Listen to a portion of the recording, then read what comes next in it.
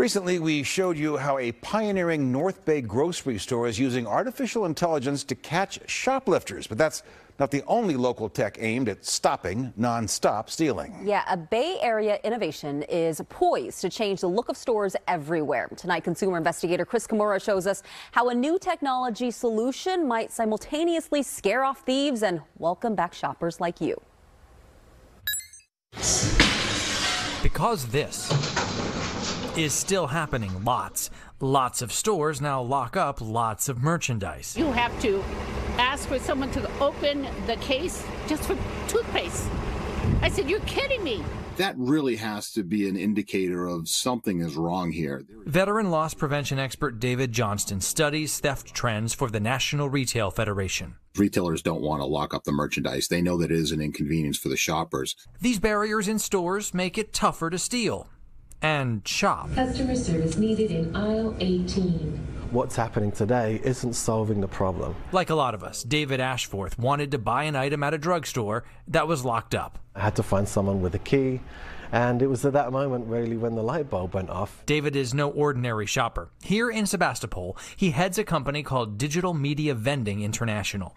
Its machines are everywhere, in places like hotels and airports, stocked with electronics or toiletries that maybe you forgot to pack. So when this vending machine guru went to the store and encountered merchandise that a worker had to unlock, he saw an opportunity to redesign stores. And I thought, my machine could fit like right here, and then I wouldn't have to find a manager with a key anymore. David's company is inventing new shelving for stores. This one we're just setting up to test. Basically a huge modular vending machine that can replace an entire aisle. In this case, we've got 7 modules, which makes it about 26.5 foot wide.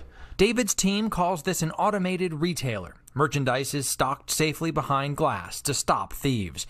At the same time, honest shoppers get self-service access that's faster than waiting for a manager. The machine will deliver their products to them in real time, instantly. David showed us how it works. So this robot is specifically designed for wine and champagne bottles. You pay in advance online or at an in-store kiosk. It prints you a receipt or it gives you a pickup code. Punch it in.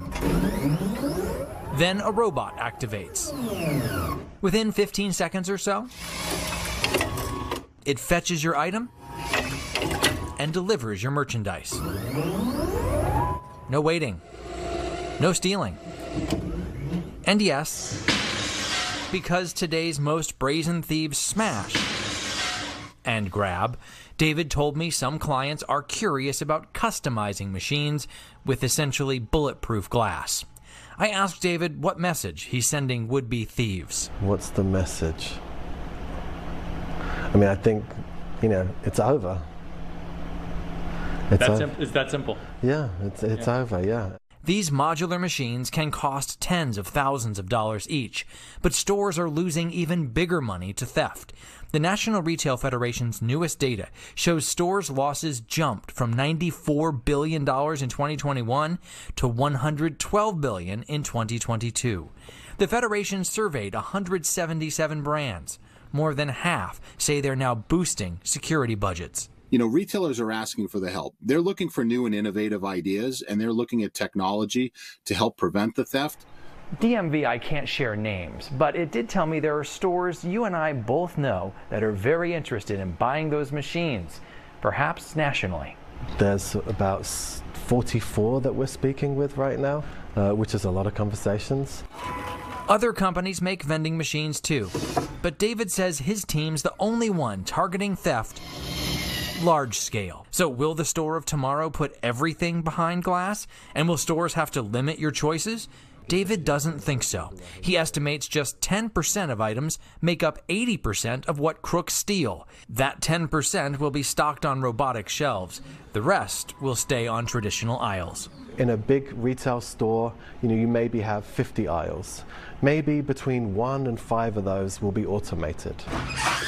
Inside his warehouse, David showed me a prototype wrapped up and ready to ship.